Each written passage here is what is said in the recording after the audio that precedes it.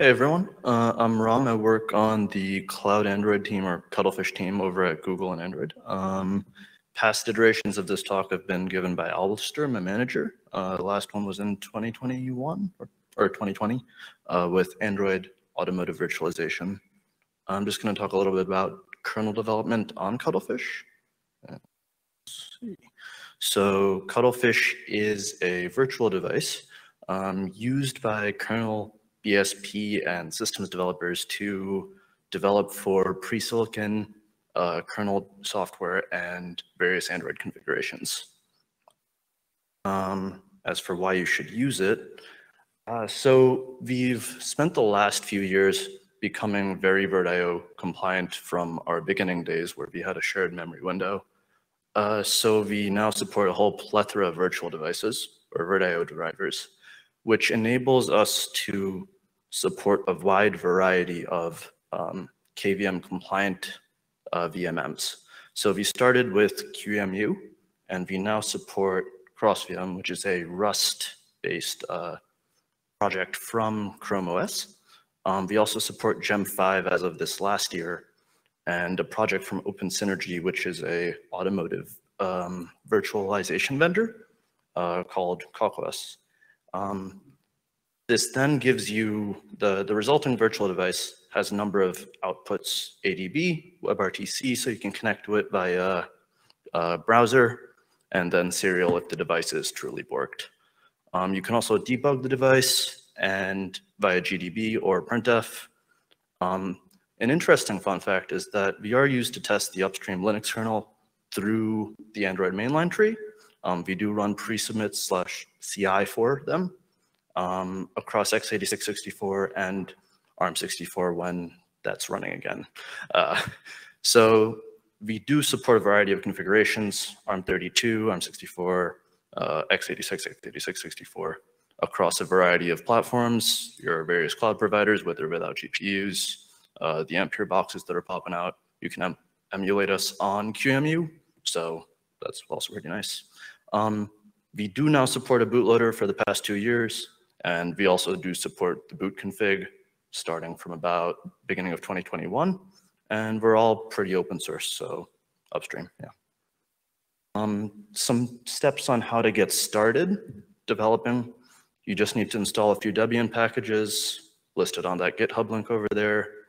You can build the target off Android, and then you can build the kernel and the relevant kernel modules using the mentioned Bazel steps from the thesis presentation.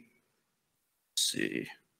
As for interacting with the device, the build will produce this wrapper called launch CVD, which just interacts with CrossVM, sets up some other processes, and then launches the device.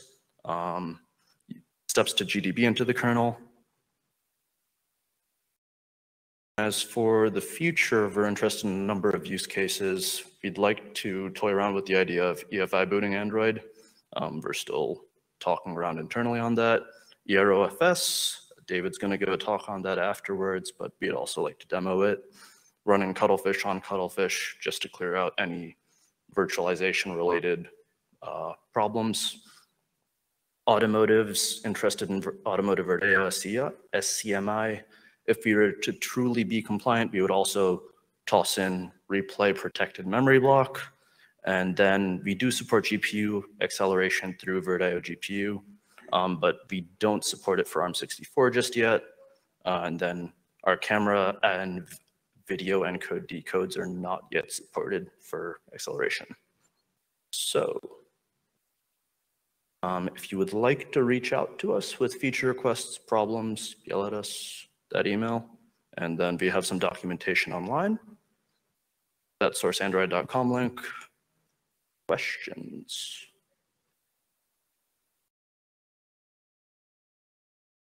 So if I can make a general comment. So Alistair had been suggesting I use Cuttlefish for a number of years, and sort of took me a while to sort of clue in on the value of it. And so, because I was using the emulator plenty of times. And one of the benefits that is not listed there, but at least for me is effectively I can run Cuttlefish on a cloud, not have anything connected to it, and connect to it when I want to. Whereas if I'm running the emulator, I have to hold up my desktop. effectively to run the emulator. Mhm. So I found that to be kind of interesting. Effectively, I can run like 20 Cuttlefishes, Yeah. right, and connect to whichever one I actually want. Whereas Mhm. if I'm doing work on the emulator, there's just one on my desktop. So yeah, I want to point that as one of the values of Cuttlefish is effectively that you can effectively sort of run 20 of them on a cloud and connect to whichever one that you are actually interested in. It's interesting you mentioned that. Something we're working towards at the moment is being able to take that capacity and then launch various different Android targets, so phone, tablet, Wear device, etc., and enable them to talk over the emulated Wi-Fi and Bluetooth networks to simulate device-to-device interactions, which would hopefully improve Android interactions, but will. You thought about running Cuttlefish in a PKVM? So we do have some capacity for that, though I think David might be able to flesh that out. At the moment, we can boot on non-protected mode on RockPies for the debug story that he did mention.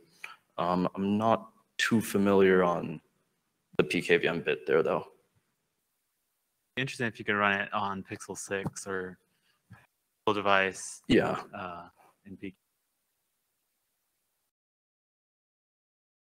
We haven't tried that, right? We should. Okay. We actually do it the other way around. We test PKVM with using nested virtualization. Yes. Oh, through microdroid. Yeah. Yeah. So right now we use nested virt on Intel to test PKVM. So we spin up virtual machines side by side with the Cuttlefish VM, but we haven't actually tried doing it the other way around, where we would spin up Cuttlefish inside PKVM. There have been some proposals for like, what could you use this virtualization for? Like, could we do like a compatibility story when we run an older version of Android in a VM side by side with the host? But we haven't really explored any of that. We'll get back to you on that. Right, so there are two questions in the chat room. So the first one is, what makes Cuttlefish better than Waydroid? Or rather, what does Waydroid and Cuttlefish, how does Waydroid and Cuttlefish compare as Android targets? What is the second target? Waydroid. Waydroid. Container? I think it's a desktop thing for running Android apps. Is that right?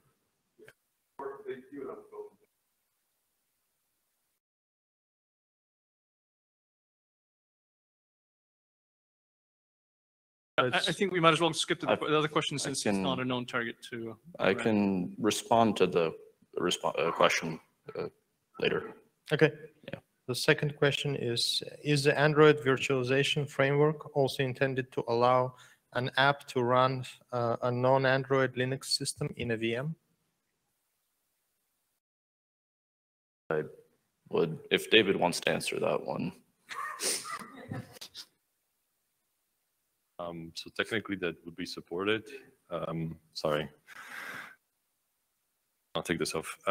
Technically that is supported within AVF, but as I said, those APIs are not public yet, so it's going to need to go through review through the API Council, and we'll see where we land when the technology supports that.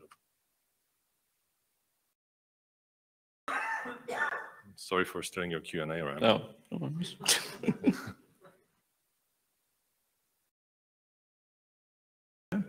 Then thanks for having me.